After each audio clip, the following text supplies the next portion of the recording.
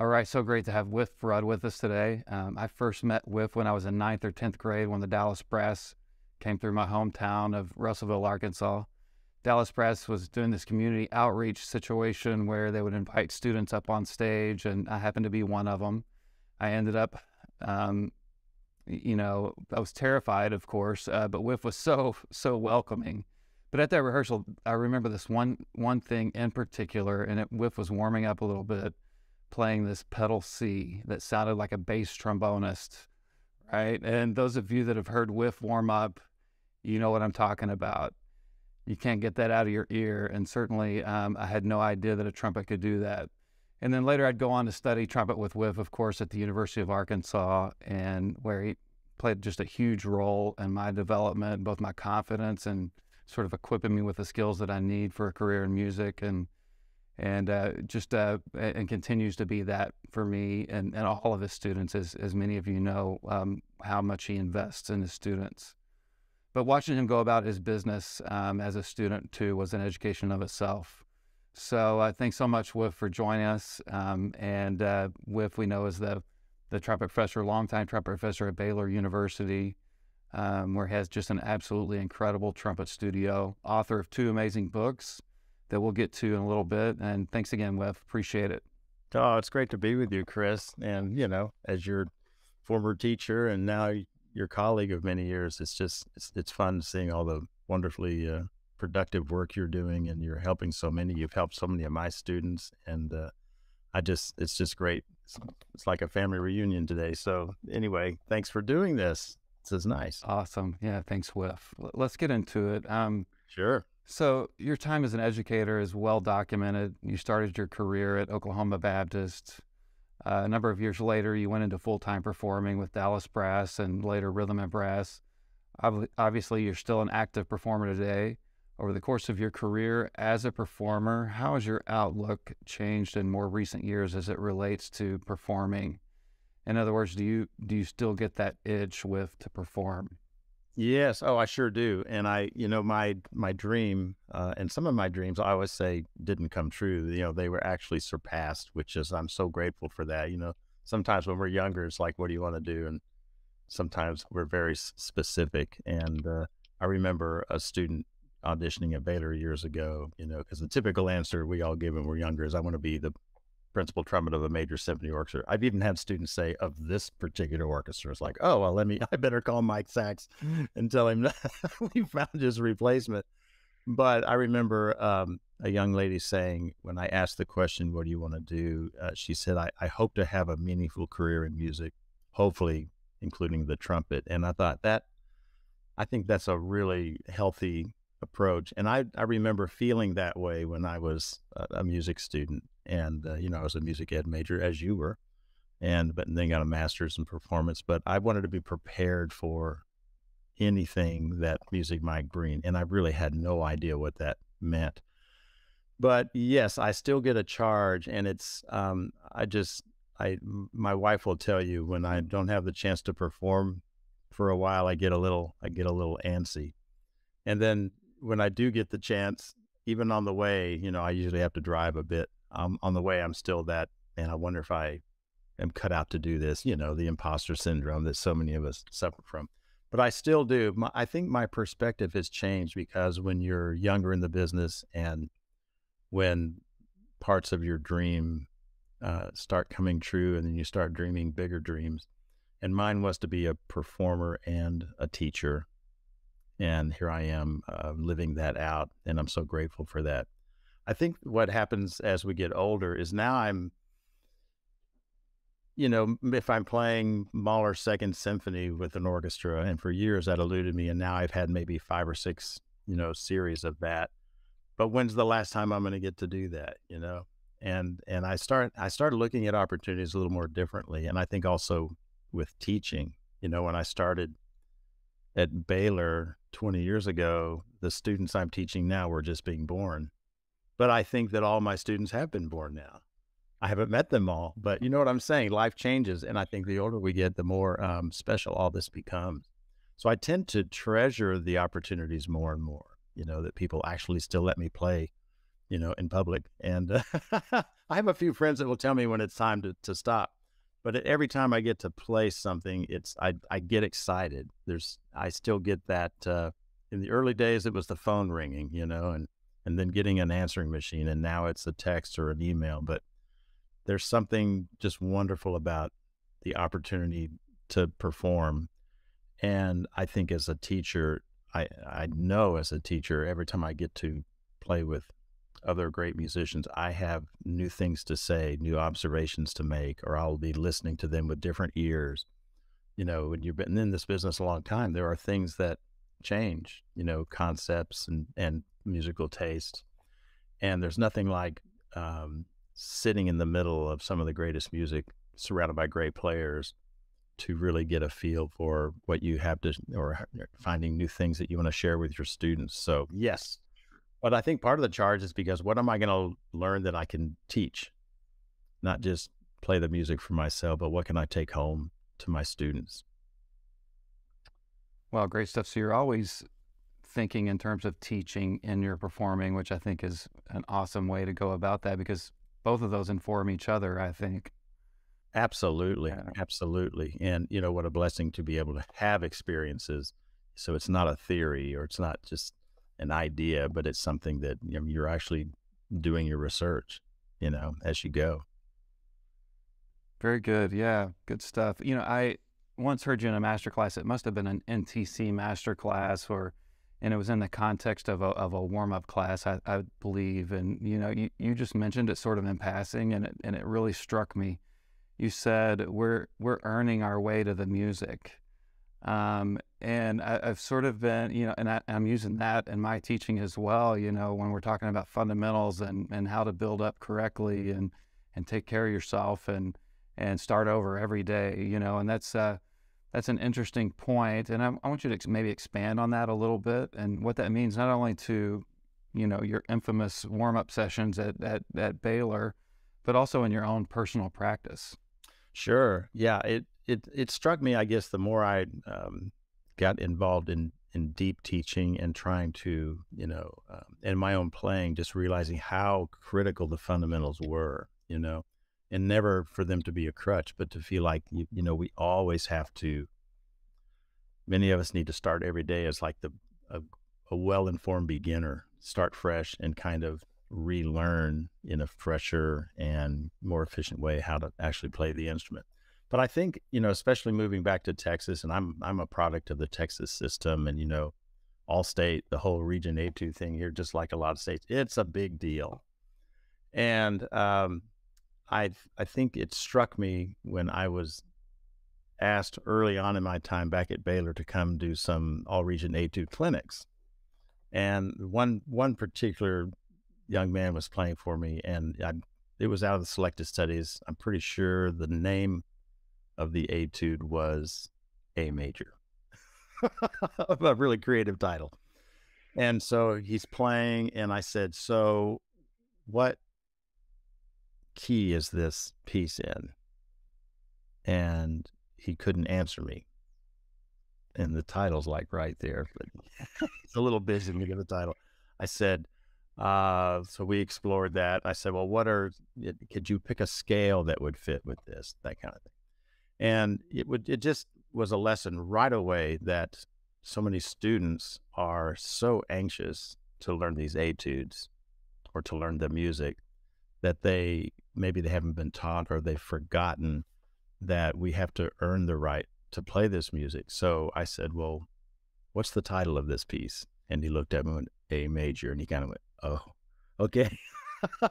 And, A major is not the easiest key on the trumpet anyway. It's awkward, especially down low. And so that kind of launched a lot of new thinking. And I think that a lot of the educators in the state understand, and I've said it, that I'm not the person to call to come teach etudes, because what will happen is some young student will start to play, and I'll pause and say, why don't we work on your sound? Why don't we work on some rhythmic things? Why don't we work on the keys, the scales that are necessary to play this thing?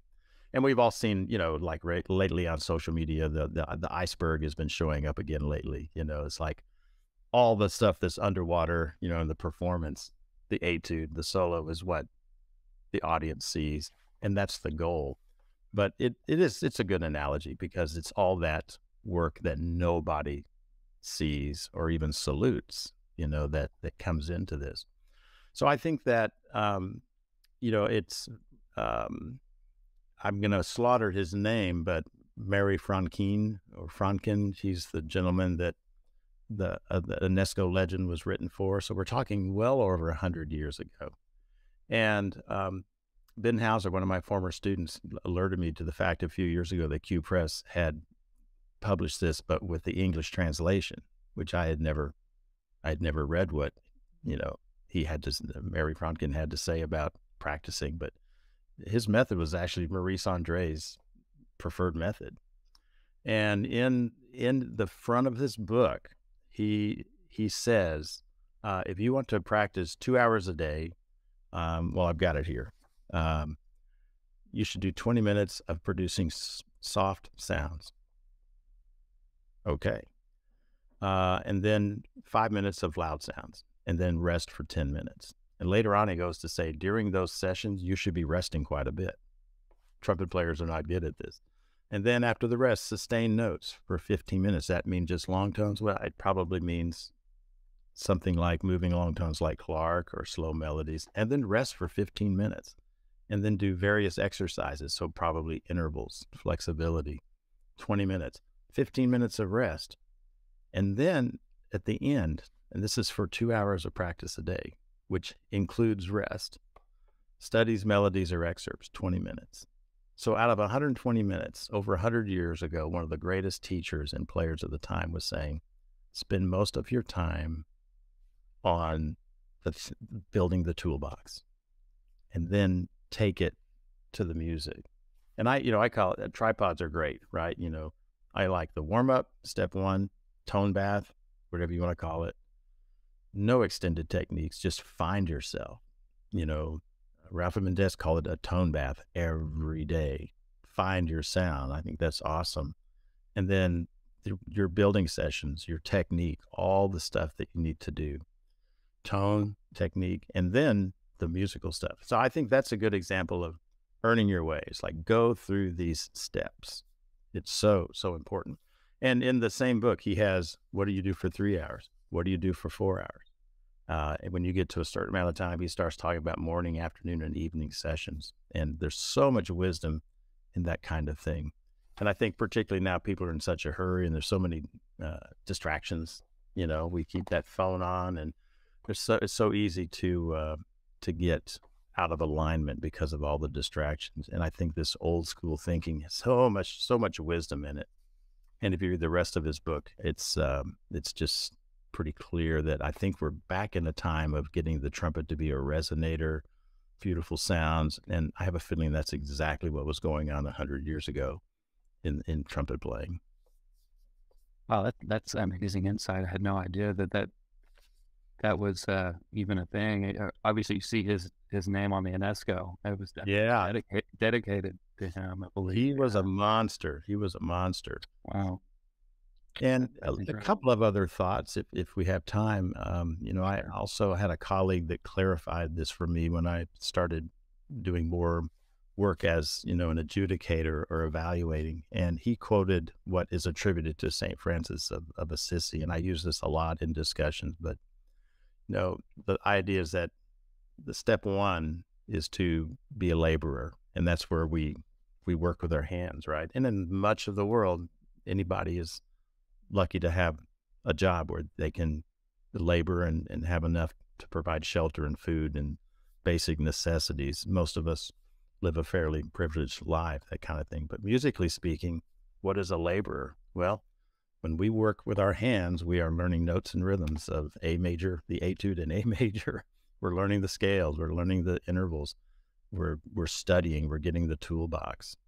And then he went on to say, that the next step is where you put your mind into it. And this is the crafting part. This is where how am I going to phrase this? Where am I going to breathe? I'm going to mark these things. Who should I listen to? I like this. I don't like that. Really exploring the music. And then the third phase would be where we have hands, mind, and heart. and this is the artist level. So I think when I walk in a band room in Texas and somebody knows there's going to be a clinic, they run in, they grab the horns out of the case, and they start playing the etudes. And it's like, let's regroup, let's back up, and let's find our way to artistry. And I think all three steps are so important. And we all know who the great artists are, those that play with incredible heart, and that's what we pursue.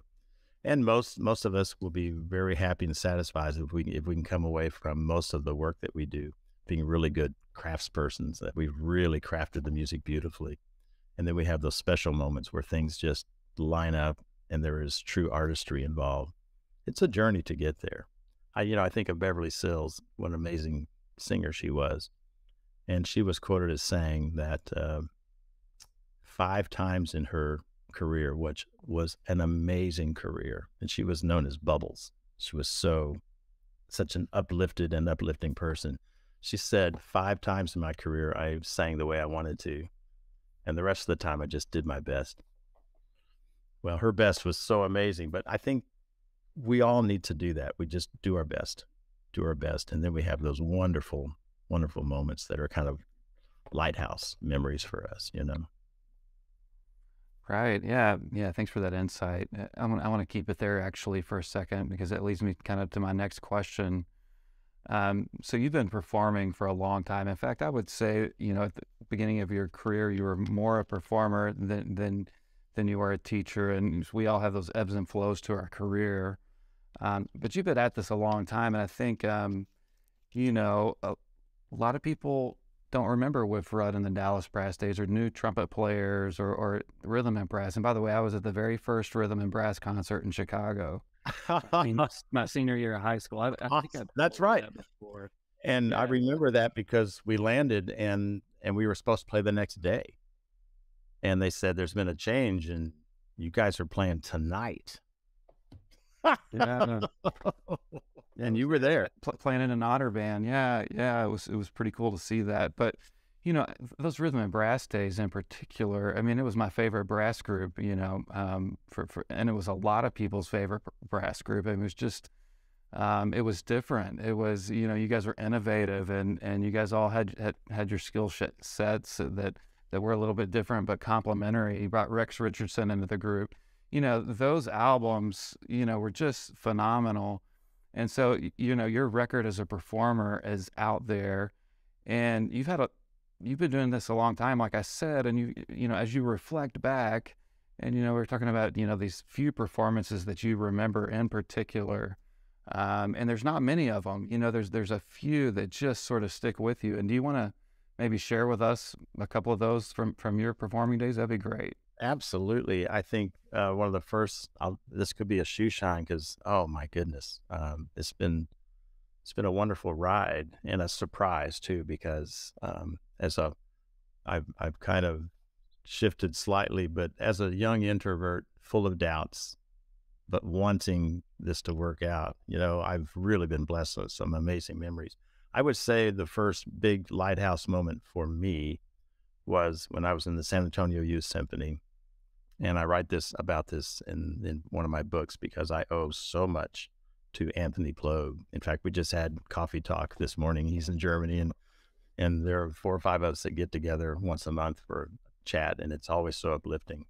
And Tony knows how to tell a great joke. But so I didn't know what a side-by-side was, but, we got to sit next to the members of the San Antonio Symphony and play some concerts for young people. And Tony was young. That was his first job, and he was from California, and I'd heard about him, but when he took a breath and played, I had never heard such a beautiful sound in all my life. I mean, if you don't know Tony's playing, then get one of the 2 recordings of Persichetti's Hollow Men.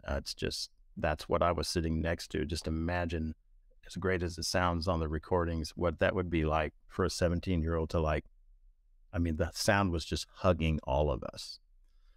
And Tony and I became good friends later. And I would say it was the next year, my teacher said there's this thing that American Airlines sponsors. It's called the AYP, American Youth Performs. and American Airlines sponsored a symphony orchestra and a choir. And for the orchestra, they chose 2 music students from high school students from each state. And I didn't know what I was doing. I got my dad's reel-to-reel tape recorder because that's how you did it. And I remember you had to introduce yourself on your recording. And I would say, hi, I'm sure in my Texas drawl, I'm Wiff Rudd from San Antonio, play the trumpet. And in the background, my beagle is howling like crazy. And we did so many takes and finally just gave up. So I'm sure they just felt so sorry for this kid. But Carl Sievers was in that group. That's when Carl and I met. So that's 50 years ago this coming May that happened. And for 2 weeks, we played Firebird and Festive Overture and Rachmaninoff the Bells and another piece. And I played Del Gioio's Song of the Open Road with the choir. And we played in the Kennedy Center and we played in Carnegie Hall. And that was a special day because it's Carnegie Hall. And I remember there was a young man rising up at that same time, and his name was on a banner hanging from Carnegie Hall, and it said, Yo-Yo Ma. And so the special part about that day and that performance was that these other, a Bach trumpet was what everybody wanted back then, and I had a Conn C trumpet, and there weren't too many Bach C trumpets available in Texas. So I looked up, I'd saved my money, and I'm in New York City. I'm going to go buy a C trumpet. So I ended up in Giardinelli's, and I didn't know anything about Robert Giardinelli or that he was famous or anything about the store. And I walked in and said, do you have any C trumpets? And he spent 2 hours with me in the C trumpet room. And I got mouthpieces, a mute, my first gig bag, and a new C trumpet, and went to the sound check in Carnegie Hall straight from there. And I remember Carl saying, are you going to play that tonight? And I went, yeah, I'm like you guys. I'm thinking I've got my Bach C trumpet now. And it went great.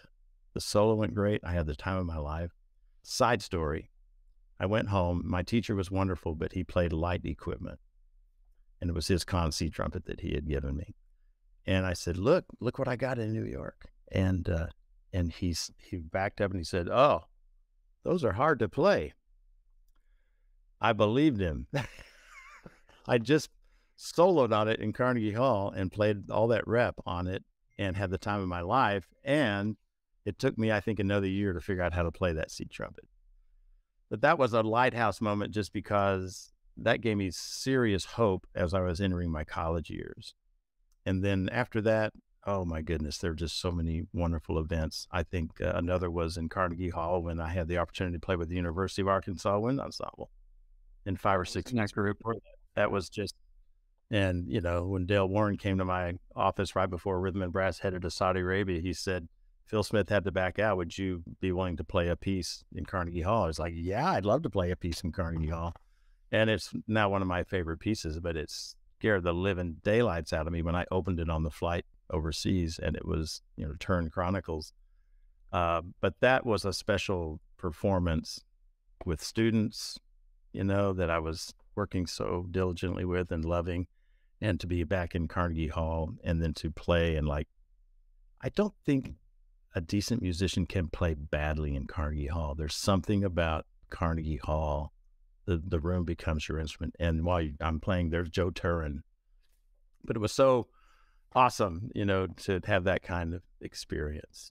And lately, the most meaningful experiences have been with my students, because some of them are playing professionally, on the side, even as undergrads. And at Waco Symphony, we get to use our students as extra musicians. And it reminds me of me sitting next to my teachers when I was in school playing the orchestra with them and times with Tony. So I think those are the ones I'm really enjoying now, is getting to play great music with one of my students right next to me. It's really fun.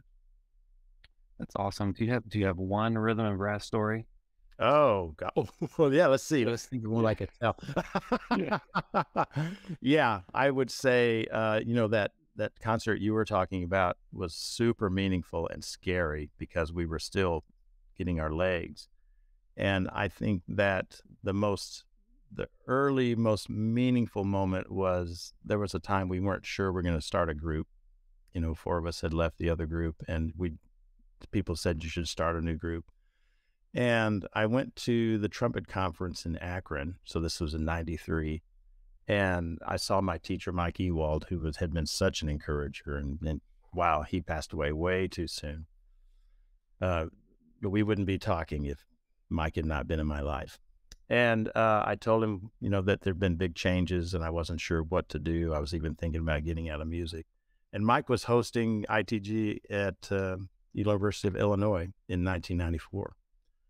And I'll never forget, he looked at me and he said, if you guys start a new group, I will give you the closing night at next year's ITG conference. And that was an incredible commitment. Why would he do that? So that, along with some other encouraging people, and I've written quite a bit about some of the details of starting that group. We did it. We started a group. And so we worked our way to that full big concert at ITG, and your event in Chicago was one of those preparatory events. And that closing concert at ITG was absolutely one of the most special times in my career, because a teacher of mine took a big chance. That's a big chance. And the group was well received. I ran across the review of that concert the other day, and that's one that just fills my heart with gratitude. Wow. Very cool. Good stuff. Well, I want to take a minute to talk. I mentioned at the beginning that you are an author, and I have Side by Side, happens to be always close by in my studio. I'm going to put this up on the stream there. Obviously, during COVID, maybe this was published. Is that right, Wiff? Right. Just as, it was completed, the writing during the lockdown, and then published the fall right after that lockdown. Right. Yeah, and I personally don't know very many studio trumpet teachers that don't have this, but this is not just for trumpet teachers. This is for anybody who's trying to cultivate an atmosphere at your college where you're free to fail, where you're you're free to be you, and the fact that all the nuggets of wisdom throughout this book is just unbelievable. And if you read it a second time, you find things that you didn't see before, and so.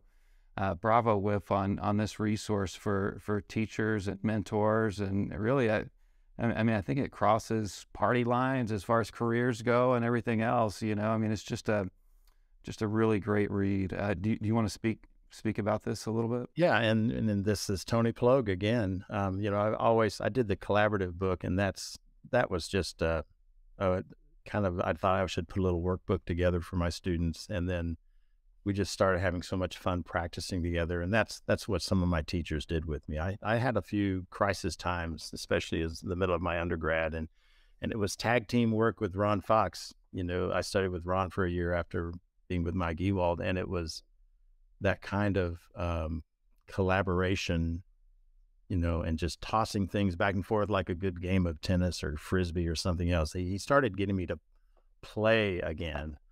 I was thinking, how do you play the trumpet? And he was just playing the trumpet. He did that with me.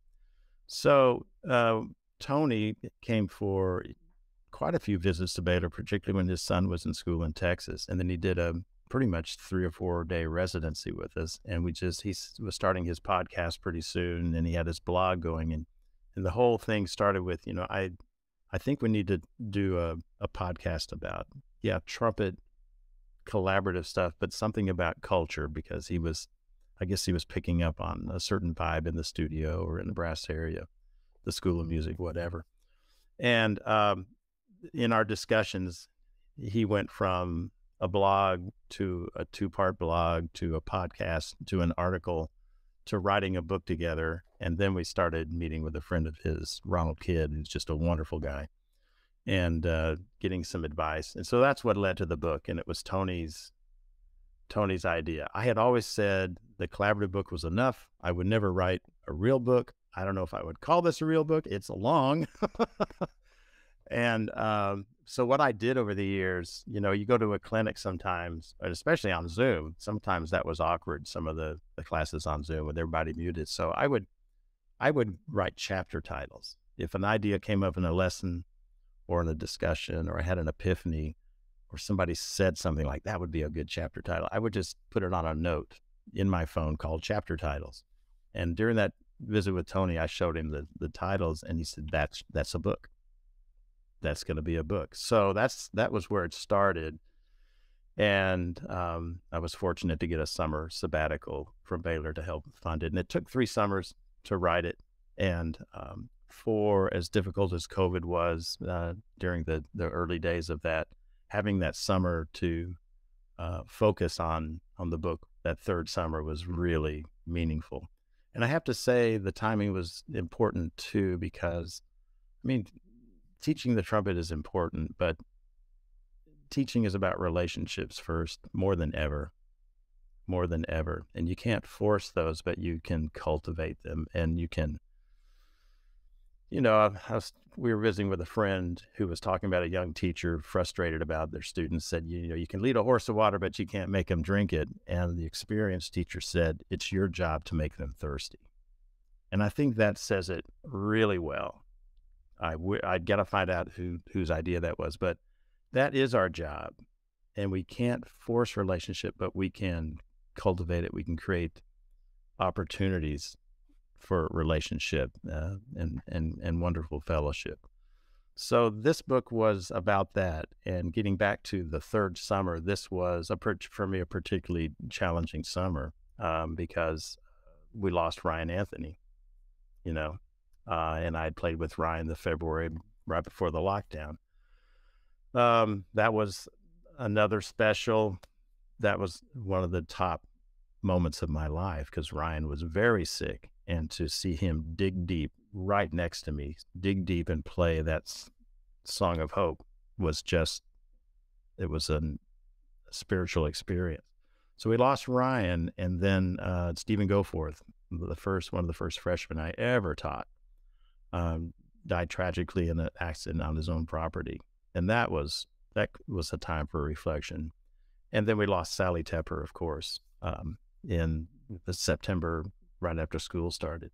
So during this time is when the book is coming to fruition. And I think that the timing was good, because it just kept reminding me that we need to talk about teaching music, but we need to talk more about how we're going to do it and what kind of community. And you talked about being safe. That's an important thing, but I think sometimes people, at least in my view, misunderstand what that means, because safe can sound like a safe house where you're hiding, where the doors are locked and nobody's going to hurt you. And that's important. That kind of safety is important sometimes. But to me, a safe place is like a place to be brave, where you can take chances, where you can, in your opinion, fail, but still be supported and encouraged. And so I think that was the motivation for the book. And I'm grateful that it seems to be helping some people, in the challenging times.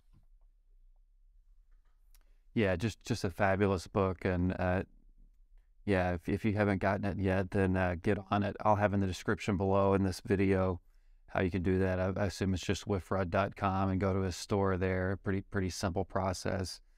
While we're on Wiff the Author, he had alluded to this a minute ago. Here's his collaborative practice concepts book as well. And that, Wiff takes some standard things like Clark and Arvin and sort of formats in a way where you can team up to play through it. And I use this a lot in my teaching, and I think it's a phenomenal resource as well.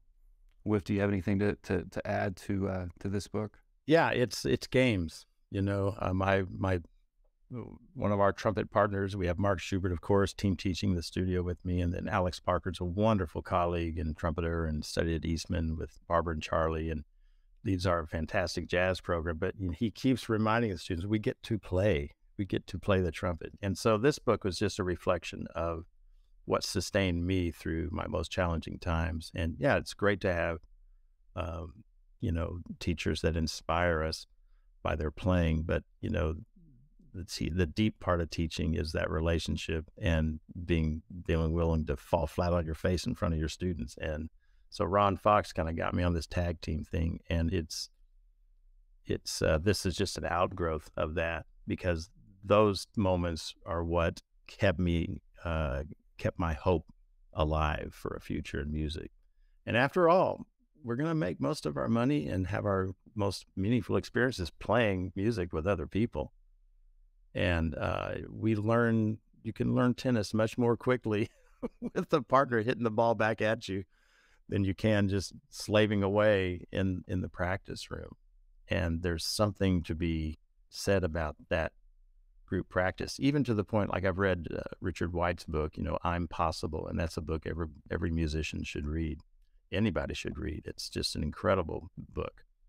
And he talks about, I believe when he was at Peabody and they had a tuba room, I think they even had a microwave. Imagine that.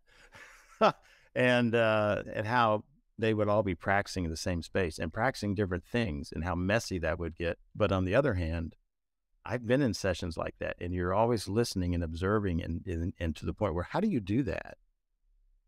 Show me how you do that? And Rex Richardson was the same way on tour. Any one of us that did something, you mentioned the pedal C. Okay, Riff, how do you do that? Because he would never be satisfied till he could do something that somebody else had under their fingers or their mind or chops, whatever. So it's group stuff. It's playing, and it's just a wonderful way to bring people together, practicing together. Awesome. Yeah. Well, check that book out as well. And again, all of this will be in the description below. You can go to wiffrudd.com. I think he has a store available there with both of these books for sale. Excellent. Well, I have a bit of a nuts and bolts question for you. On this channel, one of the things that I like to talk about are audition strategies, and it's something that I'm particularly passionate about. In fact, I've worked with a couple of your students on military band auditions and that sort of thing. What's your approach in coaching and preparing students for a big performance, a big recital, or a big audition? Can you talk us through that? What your go-tos are there, and how you approach that? And this is tailored for every student. Things have really moved along so dramatically in our business over the years. I think about, and maybe they'll correct me if they see this, but I think about Tom Siders in Boston Symphony. I think about Tony Prisk playing in Philadelphia. He played in Houston for a while, and others. And both those gentlemen studied with Ray Sasaki, either at Illinois or at UT. And Ray taught musicianship. Ray's an amazing person, an amazing teacher. And he taught musicianship. And he was not, in my view, wasn't teaching tests. He was teaching musicianship. If we get back to earn your way to the music, etudes, good techniques, good form, these kinds of things. I believe Tom Siders didn't really learn excerpts till he got into Rice. How did he get into Rice? He was a musician. And, studying there with Marie. And I think the Boston Symphony was probably one of his first auditions. And he's done so well there. Tony's done so well, so many others. And I think one of the things that we face now is that, if you want to be in a summer festival as a high schooler, you have to record some excerpts. And we hear lots of violinists saying, I wish I hadn't played the Mendelssohn when I was 7, because it's hard to forget all the little things that we weren't ready for that piece, maybe even a young artist like that. So I think we have to look at each student, see what kind of baggage they might have with some of the demands of these auditions. Let's say if we're talking about, orchestral or military band auditions. And I think that just getting back to the fundamentals and having a good regimen of etudes, things that are the toolbox that are just prepping, and then getting into the excerpts later. But sometimes, especially if they're high achieving, you want to do things early on, they have to play the excerpts. I think the trumpet players over practice, and if we have a good day, we think, oh, finally, I'm having a great day, and I can practice more. And then we overextend, and then we have to watch the Chris Wilson YouTube thing on recovering quickly. And actually, we had a warm up this morning because a lot of our students they have a symphony concert this week. They got the wind ensemble stuff, their quintet stuff, their jazz stuff, and they're playing these fraternity sorority shows with a big band in the pit every night. So this morning's warm up was all about what you were going through the other day. Let's just elicit a response and not force anything. But trumpet players over practice, and they think very often that practicing is making a sound. And again, I could be wrong, but what I understand of Håkan Hardenberger is, especially in his younger years, is that he wouldn't play anything till he could sing it. It's a great exercise, and we do this once or twice a year in the studio, is to assign an etude and say, the first time that you play this on the trumpet will be in your lesson next week. But do everything you can to learn the etude. And so that creates, okay, what can I do and not make a sound on the trumpet other than air patterns or something? So it's just, we have to tailor it for each student, and we have to get them to understand that we're going to be honest about the state of any particular excerpt or solo or whatever it is, but it's not just to be able to talk business. I think sometimes it's hard. I know it's hard to separate how we feel about ourselves with how we're playing. You know, my wife will tell you if I'm getting let out of shape, or I haven't played a concert, or I'm not sounding good, I can get a little cranky. You know, I remember one time when we were fairly newly married, she said, "So the trumpet playing's not going so well, huh?" It's that obvious, right? But, you know, to just be able to, especially if you want to be a business musician, to start treating it like business and to keep the emotions at an appropriate level and not to harshly evaluate your work. And I'm amazed sometimes when somebody plays something really beautifully in my studio, I'll say, "That sounds great, doesn't it?" And they're hesitant to agree. Now, why don't we, that's like, okay, I say, how many days did it take God to make the world, right? 6 days. And what did he do on the seventh day? They might know that he rested, but he also said something. This is pretty good. This is pretty good. And I think that we have to be honest, but if it's good, let's salute it and let's enjoy the fruits of our labor, you know? And if it's not so good, then let's call it what it is. Appropriately needs work, whatever. But we all hear all this, be kind to yourself, but, self-talk is kind of a big deal. We talk to ourselves more than anybody else, and we need to choose our words very, very carefully. And then there are all kinds of strategies. I have three students getting ready for some auditions coming up real soon, and I'm saying less and less. I don't want my voice, and I'm encouraging them not to get very much feedback the closer they get. They pretty much play the way they play now.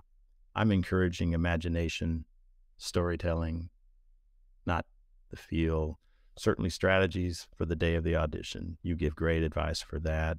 Most people overplay in their first auditions. Do you have experience with that in your early auditions, like overplaying?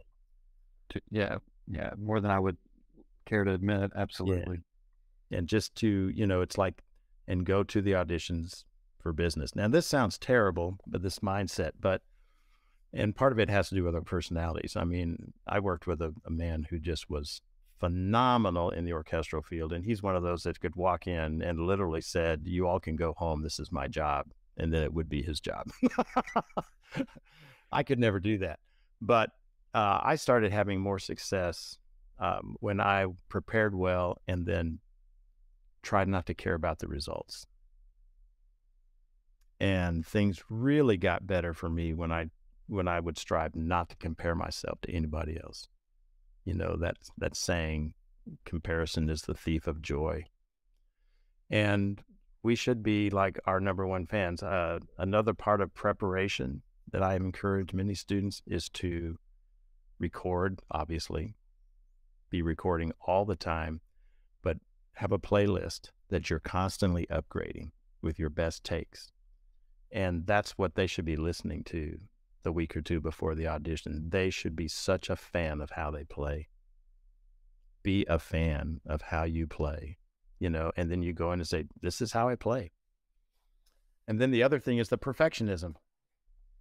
All of my students grew up in the digital age, you know, and this illusion of perfectionism. And I've heard several people say this, and I know it's the truth. You know, the American ideal, the American idea of perfectionism is digits, editing photos, editing stories. We present our perfect little world.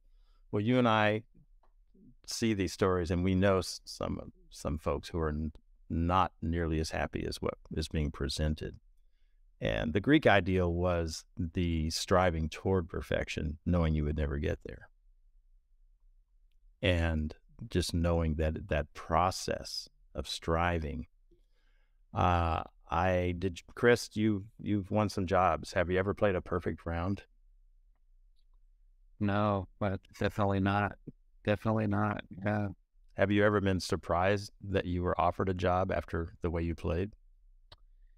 Yeah, I've been surprised on an advance. I've been surprised to get the job offered. Yeah, yeah, that's always, you know, you just never, and there's so many things that are out of control. Yes. Yeah. You know, I was helping a student with recording sessions in December, just running the machine and just an encouraging word. And when they finished, they were like,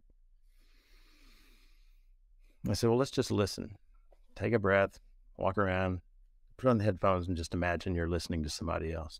And they listened, and while they were listening, they're like, and I said, what did you think? And it was like, that was pretty good.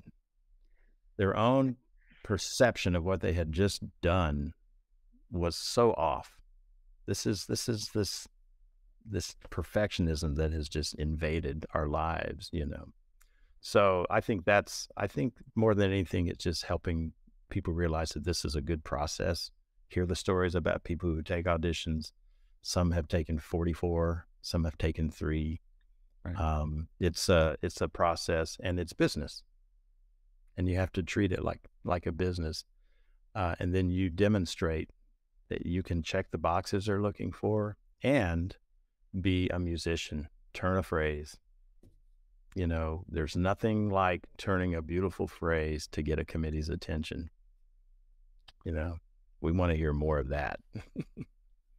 Yeah, not all notes are created equal. And I remember taking a lesson with Charlie on auditions in particular, and he uses that X to mark the spot, you know, the phrase note, if you will. And that's sort of stuck with me. I mean, you know, these, and I've been on the other side of the screen, and, you know, you're listening to 100, 80, 90, 100 candidates play Charlie A2 or whatever the case is. And if you're not setting your apart, it can be beautiful, absolutely beautiful. But, you know, on the other side of the screen, you know, it's just, it can come across like that sounded like the last guy, or that sounded like the last girl, you know, and so trying to find ways to be special there is kind of a key to that process as well. Yeah, I loved everything that you said about, you know, audition prep for sure. There's one thing in particular, and it's escaped me, that I wanted to highlight. But yeah, that's great stuff. You know, backing up to you know, like our favorite performances of all time, I just have to say that one of my greatest performances of all time was with you and your teacher, Bill Fun, at the ITG conference. Yeah, 10 or 12 years ago, whenever that was. Yeah, we did a tribute to the past. We did our trumpet family trees, and you especially did a lot of research on that, and we all got to perform together. I think Jim Stevenson wrote us a piece, and got to perform that together. We did solo numbers, and it was just kind of a really cool, hanging out in Bill Fun's room. You know, there's just that whole project. It's not really a performance necessarily, although the performance was there. It was the build up and the lead up to the event, and the hang at the conference. And that's another thing that I was going to say about auditions as well. You know, you're talking about, you know, when you get to the audition, it should be a celebration. I mean, you know, the amount of work that you put in on that one little list or big list, or however you want to characterize it, The amount of growth that occurs on every one of those is worth celebrating, and just getting up there and getting in your spot where you just want to show them who you are. That's that's a reason to celebrate. And anyway, so those two things, That's a great that word. particular event was, yeah, That's a great word was for that. really fun. And I sure didn't want to imply that we don't care. It's like, I don't know, it's like when we go to the national trumpet competition, I tell my students to please don't go to compete, go perform. The competition is the judges making decisions, this and that, but just go perform. Because if in your mind, I wonder what they think. How's this going? How do I compare? Oh no, I missed that. Are they, all that's chatter. But if you are performing, you find flow, mistakes, you hardly never notice them. You just are, we're messengers. We've prepared a gift. We've wrapped it up beautifully. Here you go, Yeah. And I think that's just so important. So we do care, but I think it's like, what do we care about? Yeah, do we love the music? Do we love the performers that we're working with? That kind of thing. And when you take an audition, love yourself and be selfish and be businesslike and be kind. And good surprises can be around the corner. Love those surprises. I've had those phone calls like, I can't believe I'm calling to tell you that. Yeah. Those are good days. It just takes one. It just takes one to build your entire career around. Yeah. Yeah. Yeah. Well, this has been great stuff, Wiff. I really appreciate you taking the time to do this. I know you're really busy, but so great to catch up, and thanks again for everything. And do you have any closing thoughts before we shut this down? Wow. I just would say, I would just say, evaluate in your own, if you're listening to this or watching this, just evaluate in your own life what music means to you. If you have doubts about it, welcome to the club. If you're a student and you're wondering why you're doing this, let me just say that, and Chris, I think you can bear witness to this. I've taught a lot of students, and not all of them are making their money in music. The research is there. It's just not going to happen. It's not going to happen. But I have not found a former student yet who's in that situation who has any regrets about diving headfirst into music. I can't find them. And if you're watching this and you're one of them, get back to me. I'll start a list. But there's something about what we do, especially if we do it well with others, and if we really pursue the artistry and the steps it takes to get to that, we are so well equipped for life. We are so well equipped for life. Why else would I have considered getting out of music at one point? I'd been out of teaching for so long. When I was thinking about going back to it, when we got back together in Arkansas, I thought maybe I should do something else. Maybe I'm not qualified. But now looking back, I felt like I could do something else if I needed to. And I could have found a lot of joy in that. And I think it gets down to this idea that I like to say we're not defined by what we do. That's not a good way to live, because I tried that. That's another story. But I think we're defined by how we do what we do, whatever that is. And that's what I would encourage everybody to do. It's just be first class in whatever you do.